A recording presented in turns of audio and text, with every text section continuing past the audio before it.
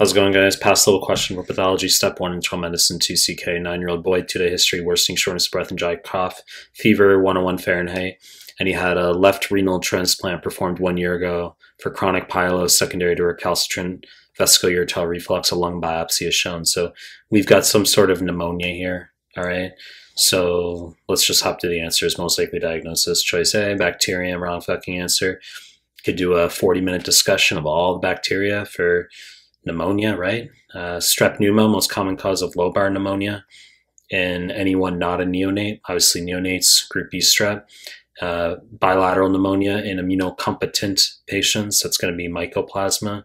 So, as I said, lengthy discussion. Patients who have influenza infections, if they go on to get a bacterial pneumonia, that can be Staph aureus. And then you got all sorts of weird atypicals like Francisella for rabbits, Coxiella for cattle.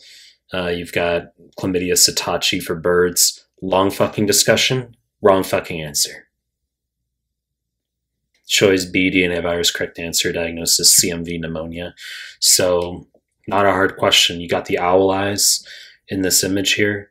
It's characteristic for CMV. Now, they can write intranuclear inclusions in vignettes sometimes that they don't show you the image.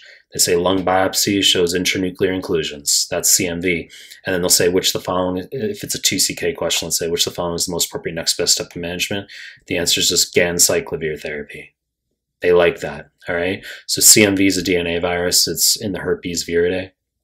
Actually, HHV5 to be most specific.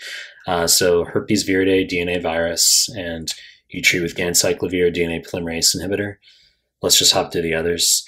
And I should mention that there's a lot that I assume you guys already know, but CMV is the most common organism transmitted via blood transfusions and organ transplants. Now, the notion of CMV pneumonia can be confusing for students because they're like, wait, really? Pneumonia? USMLE, they love CMV pneumonia, okay? And it can be in immunocompetent patients. It doesn't have to be immunocompromised in organ transplant recipients either, but obviously greater proclivity in immunocompromised. But pneumonia, CMV colitis and HIV, CMV esophagitis, CMV retinitis, okay? But pneumonia, holy shit, for CMV, they like it for USMLE. And also mononucleosis, monospot negative, and CMV mono can lead to cold agglutinins, okay? So cold autoimmune hemolytic anemia. Let's just hop to the other answers here. Choice C, fungus, wrong fucking answer. So you could conjecture that immunocompromised patient who's presumably on immunosuppressants, being an organ transplant recipient, is prone to getting pneumocystis jirovecii pneumonia. The only problem is you're not going to get these owl eyes clearly, okay? So they could show you silver stain with cysts. You don't have to even know the stain, really. It's just if they give you a bilateral pneumonia in an immunocompromised patient, that could be pneumocystis. Wrong fucking answer. Choice D, malignancy, wrong fucking answer. Don't really know what to tell you. Just threw it in here as a distractor, be a flagrant asshole. Okay, so patients who are immunocompromised, they have increased risk of malignancies, non-Hodgkin lymphomas. For example, HIV under a CD4 count of 50 to 100, primary CNS lymphoma.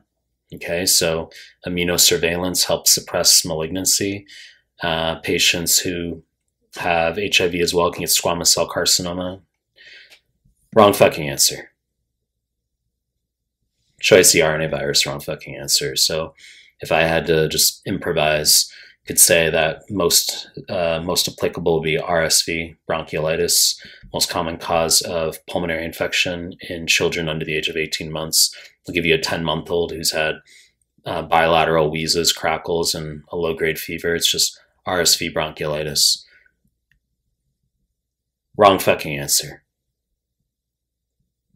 You know the deal. Once you make more content, if you like my stuff, subscribe my channel. Appreciate your time. That's it.